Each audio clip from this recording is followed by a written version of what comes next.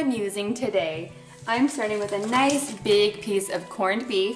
This is a corned beef round and I got it at Costco. It's a really good quality. And this is almost 4 pounds. I'm also using 2 large potatoes, 1 onion, a smallish head of cabbage. We don't usually go through a lot of cabbage, so a small one is fine for us. And then I have a couple of carrots. And I'm also going to be using about 4 cups of beef broth. Now you could also use beer if you'd prefer, but I prefer broth. I'm going to start by chopping my onion into quarters. I'm going to set my onions aside and get my corned beef prepared. I want to get it out of the packaging and give it a nice rinse. I'm going to start by adding my onions to the wire rack inside my Instant Pot. And then I'm going to rest my corned beef on top of them, fatty side down. Next, I'm going to sprinkle a little bit of powdered garlic all over my meat. And I'm also going to sprinkle in the seasoning packet that came with the corned beef. And now it's time for the broth. Now, like I said, you could use beer if that's what you prefer. I'm just using 4 cups of beef broth, so I'm going to get it right in there. I'm going to go ahead and put the lid on. I'm going to make sure to turn my vent to seal. Next, I'm going to press manual and set my timer for 90 minutes. While my corned beef is cooking, I'm going to go ahead and prepare my carrots, my potatoes, and my cabbage. And as you can tell, I've left my carrots into pretty large size chunks. That way I'm not left with carrot mush when I'm done cooking this. I'm going to do the same thing with the potatoes. Now, as you can tell with the potatoes, I went ahead and left the skin on, but if you'd like to, you can totally peel your potatoes. I just decided to keep this easy and rustic. Next up is the cabbage. I'm just going to quarter it. When the time is up, I'm going to very carefully turn my vent to allow for a quick release of pressure. Next, I'm going to go ahead and take out the corned beef and place it into a dish. I'm also going to make sure to reserve about 2 cups of the broth. Next, I'm going to add in my potatoes, my carrots, and my cabbage. I'm going to put my lid back on and turn my vent to seal. Next, I'm going to press manual and set my timer for 3 minutes. Next, I'm going to brush off the spices that I put on top because I don't like to eat those. And I'm also going to trim any excess fat. Next, my sweet husband helped me out here by slicing it up. And you want to make sure to slice against the grain here. Doesn't that look delicious? Next, he's going to remove the cabbage, the potatoes, and the carrots. We like to serve this family style. Now with the 2 cups of broth that we reserved, we're going to go ahead and pour it all over the meat and the vegetables just to keep them nice and moist and flavorful. Now to go along with this, I also like to serve up a big slice of Irish soda bread. Now if you've never had this, it is really very tasty. I'll go ahead and put a link to a recipe in the description box below. And of course, I like to serve this up with some Kerrygold butter.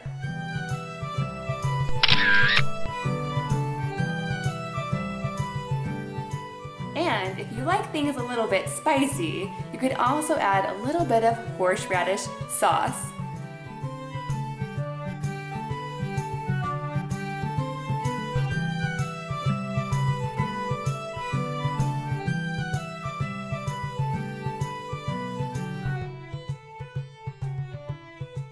Okay friends, hey guys, so today is St. Patrick's Day. So it's one of my favorite holidays because it's a day for us to celebrate our heritage and traditions.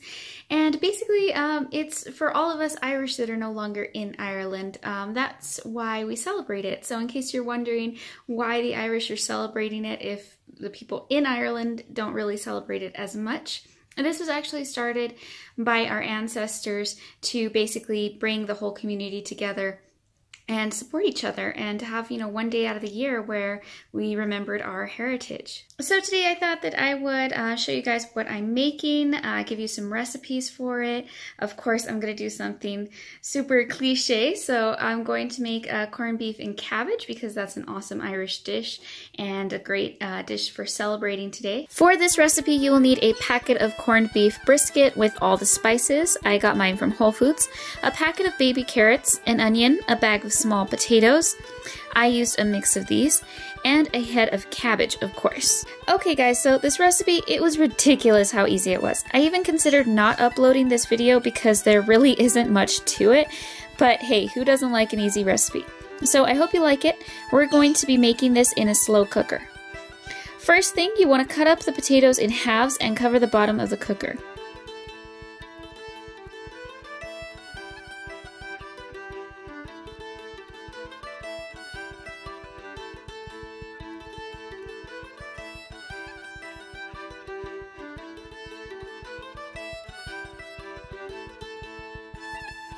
Next, throw in the carrots, no need to cut them. Then cut up the onion. I'm the type of person that likes the flavor that onion brings to food, but usually I don't want to eat the onion, so I leave it in large pieces to pick it out, because I'm a child on the inside.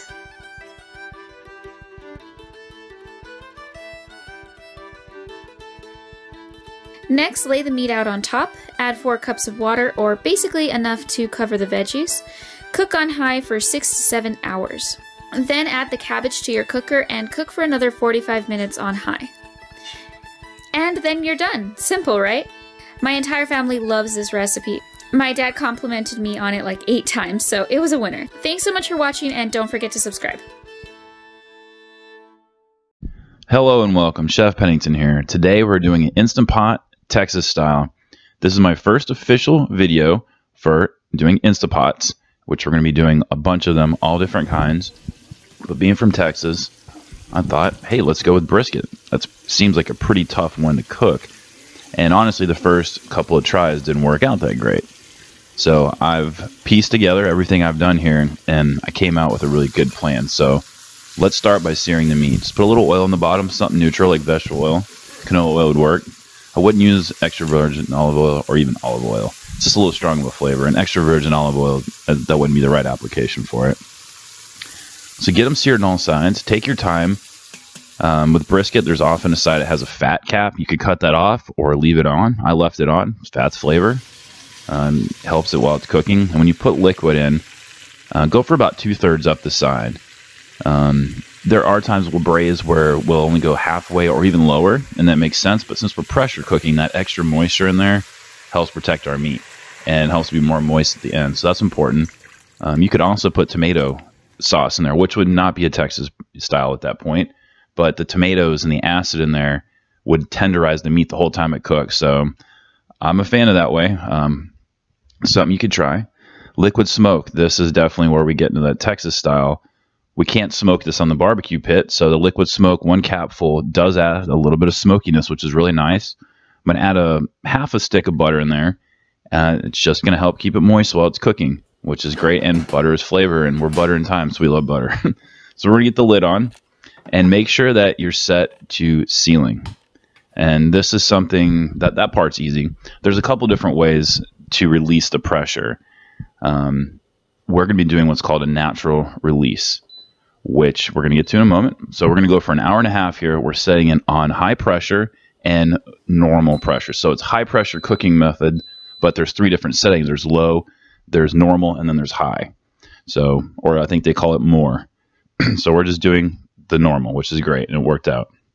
So the tomato sauce there, the natural release is where when it's done cooking and the hour and a half is, it's over with, you're going to see this. It's going to start counting. That's a timer. Those are minutes that are clicking by.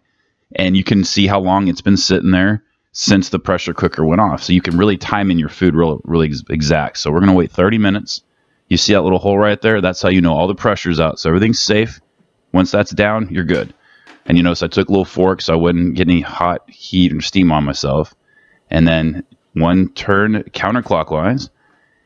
And we got some meat. So let's take a look. So we have 2 hours into this, which 2-hour brisket is unreal. Brisket usually takes like 12 hours, 8 hours. Not in the oven, but on a barbecue pit. So let's take a look here. This time right here, this was just with the dry rub and then some moist cooking liquid. And that is a really dull knife, and it's still cutting through it like butter, which is great.